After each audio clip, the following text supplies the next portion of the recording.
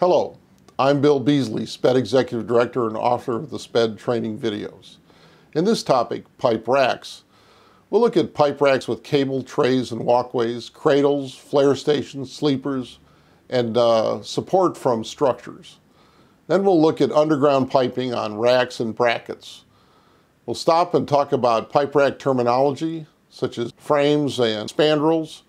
We'll look at pipe rack elevations, recommended spans, pipe rack clearances, how to plan for line extensions and line expansion due to thermal issues. How do you get large diameter lines in and out of racks? We'll look at battery limit valving, flexibility checks, fireproofing issues, how to use columns to support various type of appurtenances. We'll look at 90-degree pipe rack turns, rack intersections, and other common uses of pipe rack columns in the plant.